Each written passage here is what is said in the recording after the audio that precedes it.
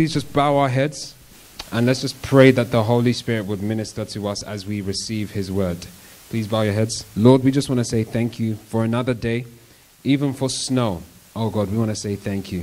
Thank you for the fact that everyone who's gotten here has gotten here safe and sound and there's been no injury. Lord, we want to say thank you for everything. And right now, Lord, as we receive your word, I'm asking, Father, that please you would help us all to have hearts that receive your word.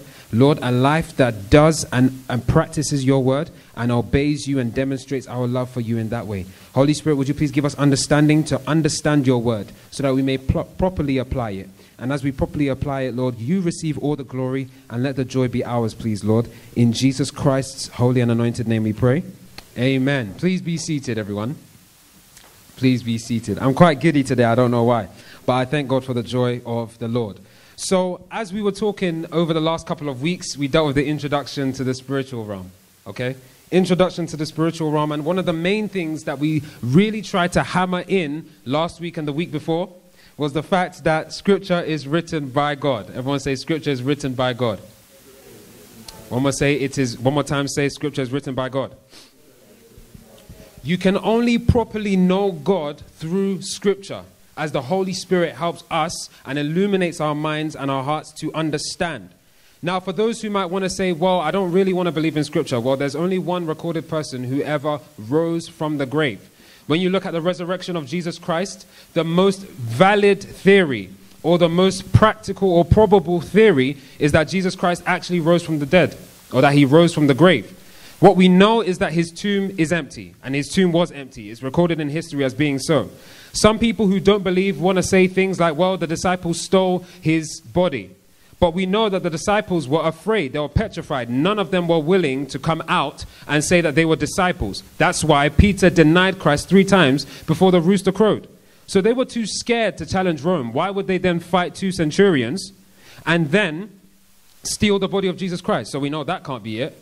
Other people tried to say, well, Jesus Christ didn't actually die. He was just knocked unconscious. And that when he regained consciousness again, he then pushed the stone away and then he left the tomb. Well, that doesn't make sense either, because the stone was so heavy that, as recorded in human history, if I'm not mistaken, it took about 6 men to roll the stone. How could one man who was bludgeoned to death, suffocated to death, just recover and move the stone away by himself? It's not possible. Outside of that, the theories become really, really weird, like aliens came and stole his body away. Now, that just doesn't make any sense whatsoever. So the most probable or plausible theory for the tomb being empty is that Jesus Christ actually resurrected, especially with the fact that Peter and the remaining disciples went suddenly from being petrified of death to suddenly being willing to die for this person. Not only did you have the disciples, the 12 disciples, but you also had 500 eyewitnesses who testified that they saw the risen Lord. Some people say it was hallucination. If it was hallucination, only 1 or 2 people may see it, but 500 at the same time? It doesn't make much sense. So I'm going to believe the guy who rose from the grave. And the guy who rose from the grave testified that the Old Testament was worthy to be believed. Second, he said that when you receive his disciples, you received him. So he's testifying that the New Testament is worthy to be believed. So Jesus has verified both the Old and the New Testament. So because Jesus Christ, this man who rose from the grave, the only one in history to ever do it, because he testified to the veracity of Scripture, we choose to believe Scripture. Everyone say, we choose to believe Scripture. And so when it comes to the spiritual realm, we're not going to first and foremost deal with what people have experienced. Those things can help to enlighten, or those things can help to add or beautify, well, not further beautify, but add to what we have said. But really, we want to go for our doctrine to the Word of God. That's where we get all our doctrine from, the Word of God. So when it comes to the spiritual realm, we're going to look at what Scripture has to say, and what we're starting with is God. Everyone say God. So if you want a title for today's sermon, the title is A Spiritual God. Last week, the last 2 weeks were Introduction to the Spiritual Realm. Today's title is A Spiritual God. Okay, that's why we got to read from John chapter 4. And the key verse was really verse 24. God is spirit, and those who worship him must worship him in spirit and in truth. Now, why are we teaching about God? For some of you, you'll feel that what we talk about today is very basic. Oh, I know this. Why are we talking about this? But we are teaching you about God, okay, even though, by the way, I want you to note that of all the things we're going to say today, we will not be able to exhaust the reaches of the depths of the wisdom and knowledge of God. We will not be able to exhaust it. So we're only going to, by God's grace, try our best to say as much as we possibly can. But understand that it's going to take all of eternity to study and know God. It will take all of eternity to know him completely. But God's grace tells us in Scripture that we will know in full then. But we are learning about God so that we can know him. Everyone say, so you can know him. So that you can know what he is and what he isn't. And thirdly, so that you can know who he is and who he isn't. This is very necessary for us. I'll tell you guys a quick anecdote. There was a Jehovah's Witness who used to work at my former place of work. And I used to speak to him because Jehovah's Witness, some of them intimidate other people because they talk as though they know the scriptures, when in actuality what they have are actually scriptures removed from Scripture. They've got Bible verses removed from Scripture and other things added in. Okay? So I said, you know what? Let me speak to this Jehovah's Witness. What is it that you actually believe? Let's talk, shall we? And on speaking with him, one of the things that he said was that the Holy Spirit is not a person. The Holy Spirit is a force. I.e., the Holy Spirit is not a he. The Holy Spirit is an it.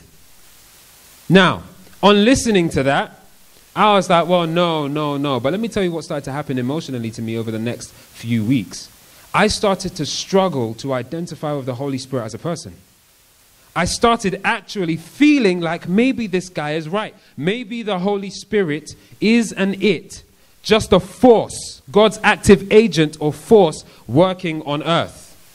But understand this. What I may have felt was wrong. Because it didn't line up with Scripture. It is Scripture that testifies that the Holy Spirit is a person. So understand, I'm telling you these things because what we feel must conform to what we know and who we know. If there's something you want to write down, that's one of the things to write down. What we feel must conform to what we know and who we know. Is this making sense? What we feel must conform to what we know and who we know. Don't ever feel that just because you feel something is right, that it actually is.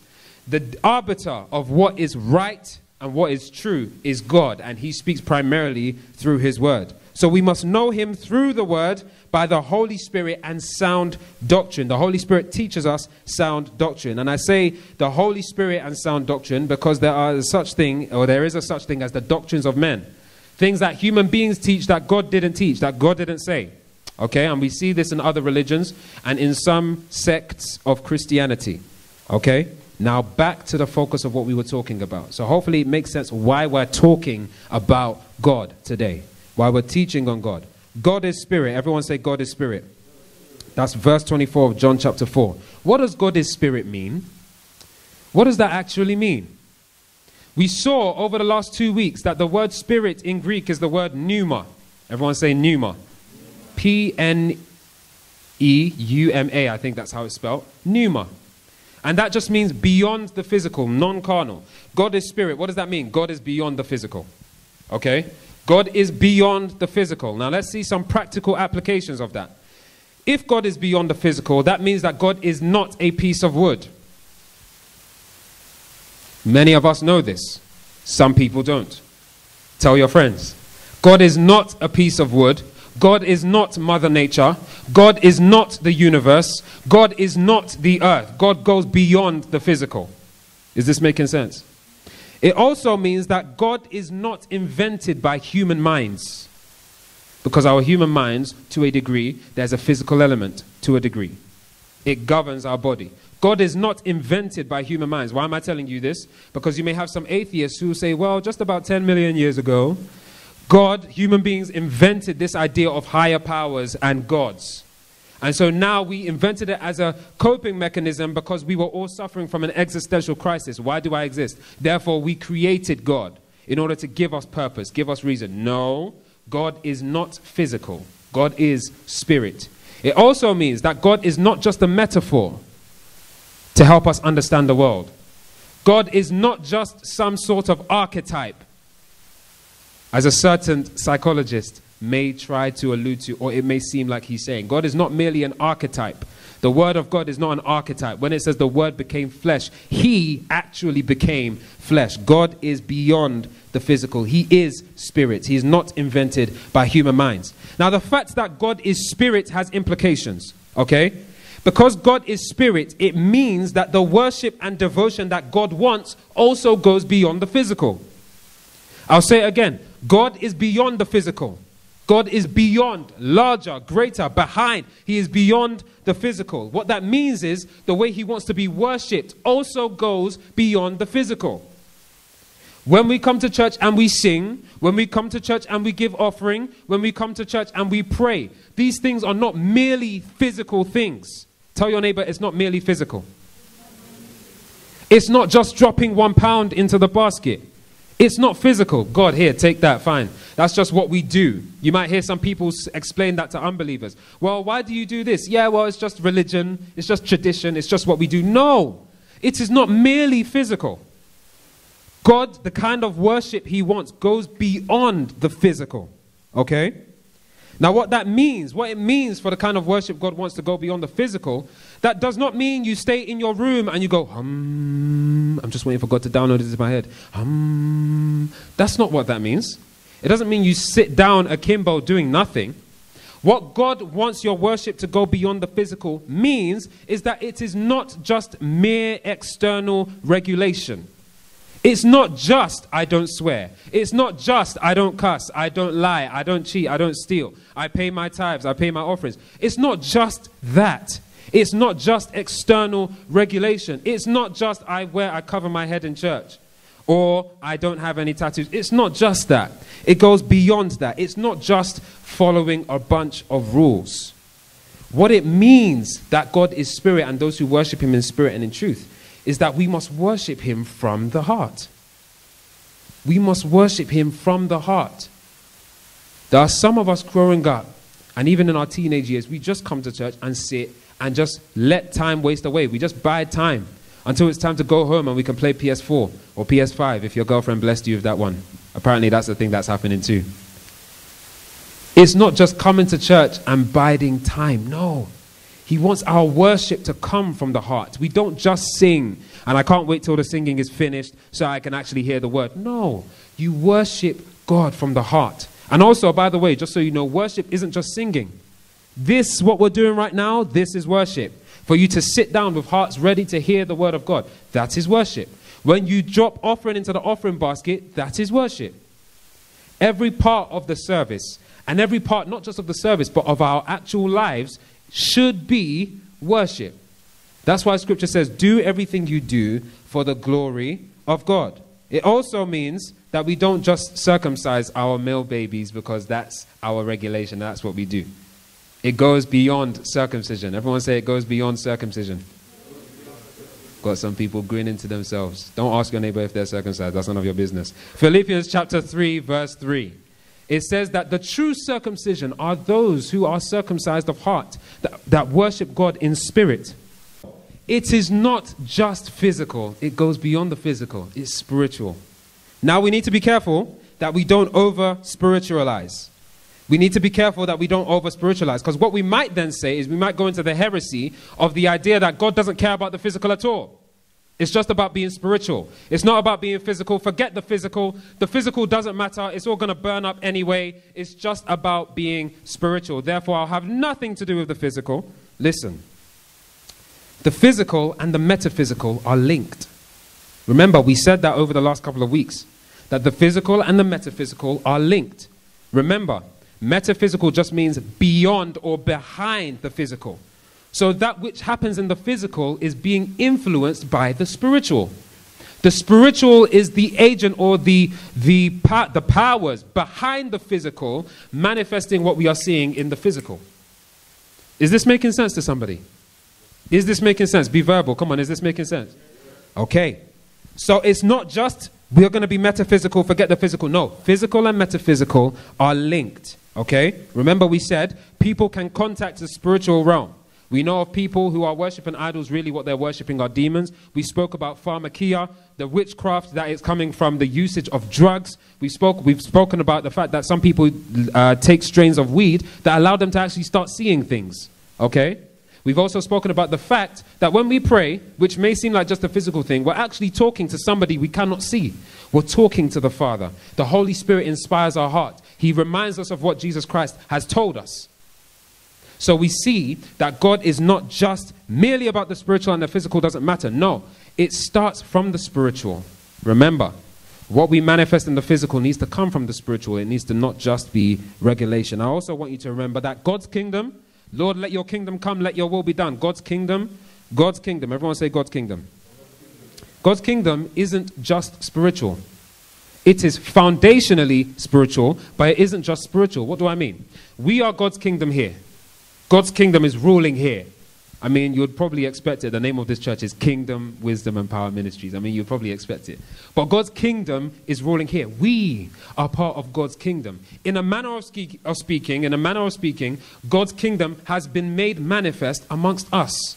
We are ambassadors of the kingdom of God, representatives of God's kingdom. But what we also see is that we are awaiting the physical manifestation of the kingdom of God. The New Jerusalem. Some of us think that when we die, we go to heaven and it stops there. No. When we die, we are present with the Lord. After that, there is a time coming where he will return to earth. He will reign for 1,000 years. In my view, that is a literal 1,000 years, a millennial kingdom. After that, the Satan will be released for a little time to deceive the nations. God is going to destroy Satan, cast him into the lake of fire. Then you have the white throne judgment. The white throne judgment will happen. And then after that, in the white throne judgment, what you see is that heaven and earth pass away. They pass away, they're gone. But then what you see after that is that God will create a new heaven and a new earth. All things have passed away. Behold, all things become new. And he will reign with his people in the New Jerusalem forever. That will be a spiritual kingdom made manifest in the physical. Is this making sense? So when we're saying God is spirit, try and understand the link between the spiritual and the physical. We use our physical bodies to worship him, but our physical bodies worshiping him is coming from a spirit that submits, adores, and worships him. Does this make sense? Is this making sense? Okay. So, understand also in this world, God has physically demonstrated his spiritual goodness and power. Romans chapter 1 verse 20. For God's invisible qualities have been made express. They've been made visible, obvious in what we can see in creation. Is this making sense to somebody? So we see that the fact that God is spirit does not mean that he is merely transcendent. God is also immanent. Is this making sense? Okay, good. Are you enjoying yourself? Praise the Lord. Okay. So, I now want to switch it to you guys. We are children of God. Where we're going from here is to talk about we being spiritual people, but today we're talking about the spiritual God. But I just for a second want to switch it to you guys, to us here. Just as God has made his spiritual goodness expressed to all of mankind through the common graces of a loving family, or loving friends, or even social media, or entertainment, laughter, comedians, God has made his goodness expressed in the good things that every human being gets to enjoy. My question for you is, have you made your spiritual reality manifest in the physical? What do I mean? What is your spiritual reality? You have been saved, bought with the blood of Jesus Christ. You are no longer children of wrath. You are royalty. Everyone say royalty. And I don't mean, yes, queen, yes. That's not what I mean. I mean the fact that you are now sons and daughters of God. That ought to have you carry some presence. You got to carry some presence when you realize that you are sons and daughters of God. And the presence you carry is the Holy Spirit. Do you make manifest this spiritual reality that God has loved you and that he sent his son to die for you? Now you don't go to hell. You get to go to heaven. Do you make that spiritual reality physically manifest? Do you do it? Or do you speak like those who have no hope? Do you walk like those who have no hope? Do you talk like those who have no hope? Do you think like those who have no hope? These are the people who are anxious over many little things. Do you make your spiritual reality manifest in the physical? Do you make it known? Through your behavior, are you being like God? You are children of God. So do you demonstrate physically your spiritual reality by bearing the fruits of the Holy Spirit? Are you bearing the fruits of the Holy Spirit? That's how we know the Holy Spirit is in you. Not by speaking in tongues do we know that the Spirit of God is in someone, but by them living in step with the Holy Spirit. Is this making sense for somebody? Wonderful. Wonderful. So please don't think that the physical is totally worthless to God. It isn't. It isn't. But first emphasis is on the spiritual. We wrestle not against flesh and blood, but against spiritual powers and demons and principalities and etc., in high places. Okay? The physical does matter to God, but first emphasis is on the spiritual. So as we said, getting back to what we were saying, it's not just about external regulation as far as God is concerned. It's about worshipping from the heart. Now, in John chapter 4, verse 24, it says, God is spirit, and those who worship him must worship in spirit and in truth. This is the tough part. Sometimes we hear that statement being thrown around a lot. Everyone say a lot. And people don't really explain, or sometimes we fail to see an explanation of what that really means. It just sounds like some spiritual statement. It's like, hey, don't just stand there. You have to worship him in spirit and in truth. No, it's not enough for you to just jump around. You have to worship him in spirit and in truth. What does it actually mean to worship God in spirit and in truth? What does that actually mean? Is it just some spiritual platitude? No, it actually has meaning. And the things of the Spirit, I want you all to pay attention. The things of the Spirit do have meaning. Sometimes we attribute meaningless to the Holy Spirit. Oh, well, this is illogical. Yeah, well, that's God. You just can't understand him. What? Who told you can't understand God? Yes, there are some things that he will keep from your understanding, true. But everything we need for life and godliness and righteousness and all those lovely things, he has revealed. And he's revealed them because they're meant to be understood. So please don't think about the spiritual as some enigmatic, ethereal thing that can never be understood. No, they can be understood. It just takes the Holy Spirit to understand these things. So we're going to look at what this statement means, spirit and in truth. This is what it means. First of all, the nature of the person, rather the nature and the person of God demands that we worship him as he has prescribed. You want to know what does it mean to worship God in spirit and in truth? You want to know what that means? It means that the nature and the person of God demands that we worship him as he has prescribed in his word. Let me make it make more sense. The Samaritans, Jesus was talking to a Samaritan lady, they didn't have the scriptures. They didn't have the scriptures. Now for us, we take it for granted. We expect that everybody had access to the scriptures back then. No, they would go to the synagogue and listen to the scriptures being read. They didn't necessarily just have scriptures in their home, as far as I know anyway. So not everybody just had a copy of the Bible or a copy of the Hebrew Bible with them in their houses. Not everybody had that. Maybe they would have had the Torah, okay, or the Pentateuch, which is the first 5 books of the Bible. But not everybody would have necessarily had all of the Old Testament. They go to the temple to go and listen, or to the synagogue to go and listen to the scriptures and hear it be read out. The Samaritans especially, though, had no access to the scriptures. No access. Remember, Jews didn't get along with Samaritans. No access to the scriptures. So guess what? They lacked truth. They have no access to the scriptures. How are they meant to worship God? How does God want to be worshipped? I don't know. We'll just try and worship him however we know how. So they're worshiping God, but not in truth. They're worshiping God, but not in truth. The Jews, however, had access to the scriptures. Their problem was they were worshiping God in truth, but not in the spirit. Is this making sense? They were worshiping God in truth, but not in spirit. What does it mean to worship God in spirit? It basically means that it's not down, is what I've been saying. It's not down to where do we go to worship God. Oh, we have to go to church before we can pray. We have to go to church before we can read our Bible. No. God is spirit. He's invisible. He is omnipresent. God wants those who will not be bound by mere physical regulations, who will not be limited by mere physical regulations, but will worship him from the heart. Not just from the heart, however they please. That's where the truth comes in. They'll worship him from the heart according to how he has prescribed his worship. Remember, we've said before, Romans 12, chapter 12, verse 1 and 2, that there are acceptable forms of worship and unacceptable forms of worship. Okay? So, to relate to God properly and acceptably, you must know him properly. And you know him properly by knowing the truth that he has revealed of himself. And Jesus Christ is that truth. Is this making sense to somebody? I've asked you that question a million times, but I just want to make sure. Now, what can we learn about God? And I'm going to try and whiz through this in the last few minutes. 1, from what we have to see in Scripture, there's going to be a lot of things to learn about God, by the way. So I'm just going to try and go as quick as I can, and I won't cover everything, but I hope it makes sense. One, he is the only uncreated being. He is the only uncreated being. He is supreme. Let's just extol him for a moment. He is supreme in authority, supreme in majesty, power, splendor, love, wisdom, and glory. Everyone say glory. Everyone say glorious. Come on, say it like it's actually glorious. Say glorious. He is supreme in glory. That's what I love about God. He is amazing. There is nobody higher than him. That's why they call him the Most High. Everyone speak in tongues for a second. Say El Elyon. That's Greek for God the Most High. Or rather, it's Hebrew, I think it is. Maybe it's Greek. Is it Hebrew or is it Greek? I think it's Hebrew. I can't remember. The Most High.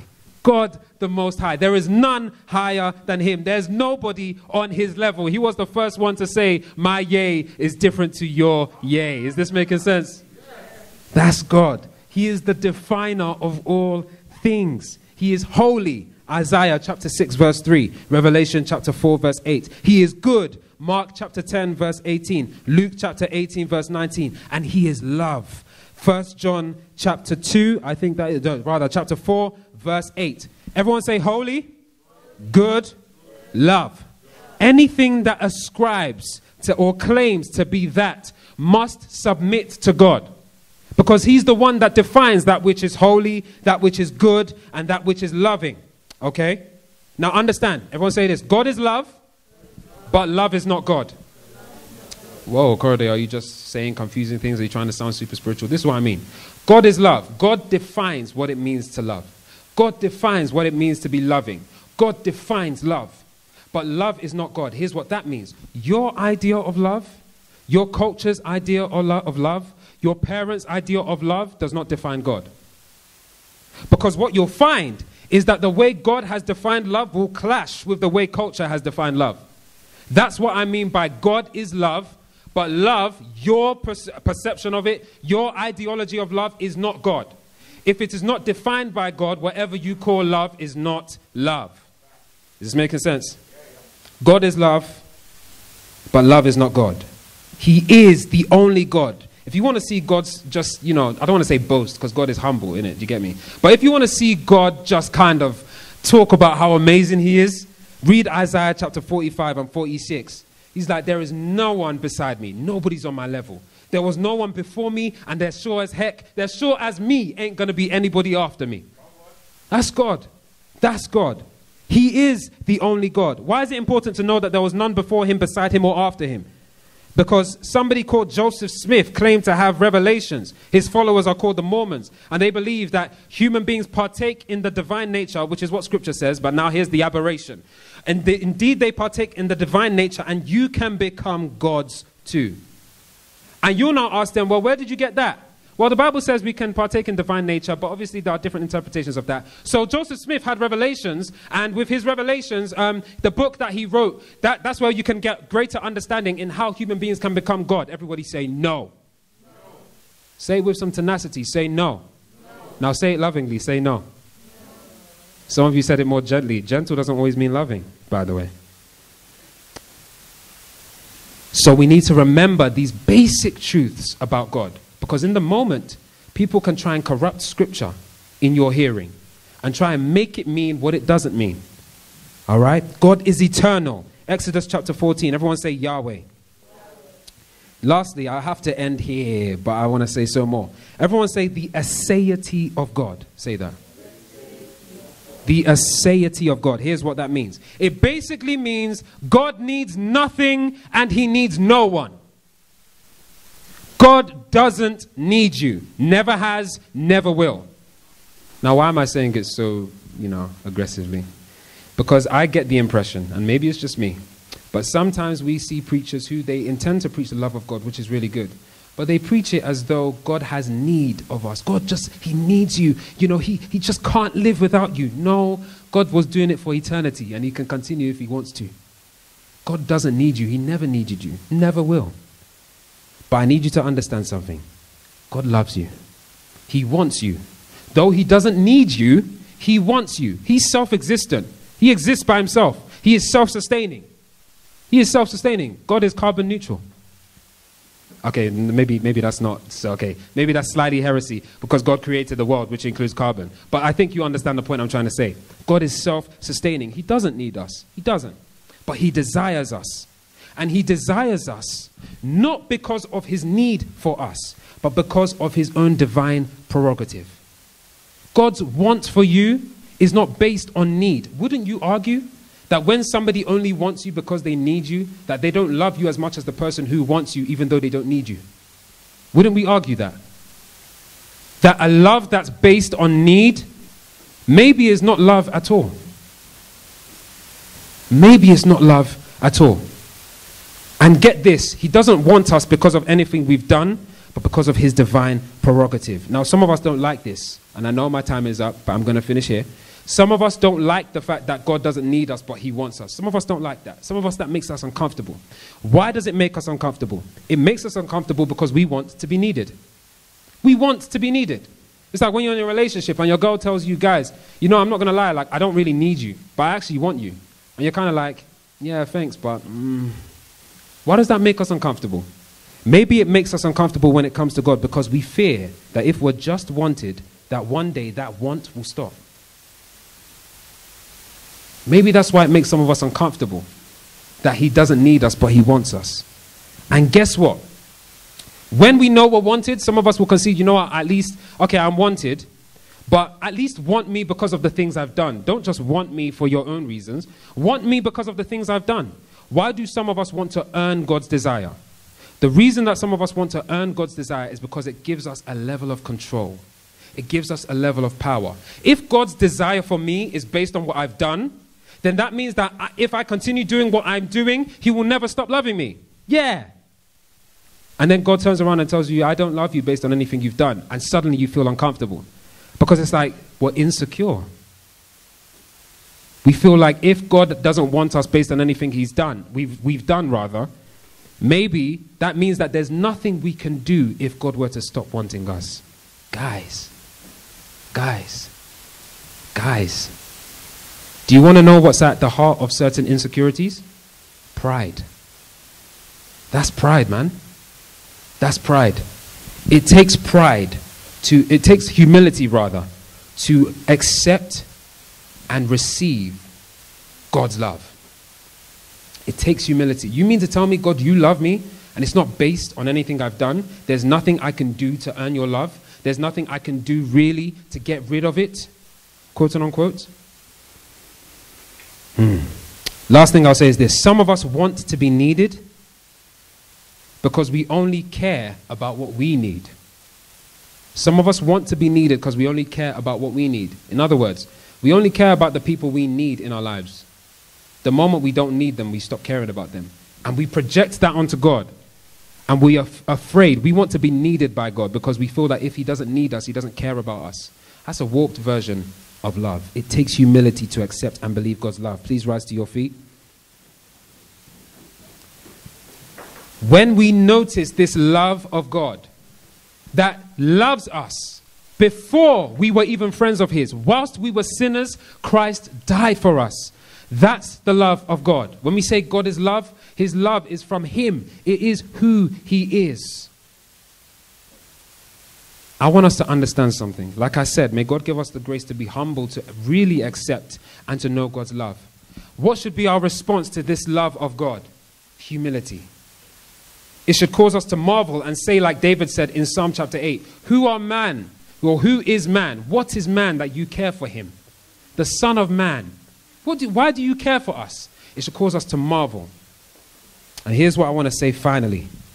You see, some people say, how could a loving God send somebody to hell? Do you want to understand that it is a loving God who sends people to hell? It's a loving God who sends people to hell. Not just to demonstrate love to the ones who have been offended by our sin, but also because when we live our lives saying, God, I don't want you. God, I don't want you. What's that human saying that we sometimes say? If you love something, you will what? Let it go. So when God sends a person to hell, it's not because of hatred per se. I would say that's God lovingly giving the person what they want. Please bow your heads. Lord, what we're asking is that you would, by the power of your Holy Spirit, work on our desires so that we, oh God, appropriately respond to your love. Lord, give us the grace to grasp in whatever you have apportioned us to grasp. Give us the grace to grasp your love, to know how wide, how high, how deep, Lord, your love is for us. And not to despise your love, but to respond properly so that we can say we love God because he first loved us. Help us not to be disqualified on account of this word, Lord. And as we apply this word by loving you, by obeying your commands, we ask, oh God, that you would receive all the glory, we would receive the joy, and we would inherit your glorious kingdom as it starts even now. In Jesus Christ's name we pray. Amen. Please be seated.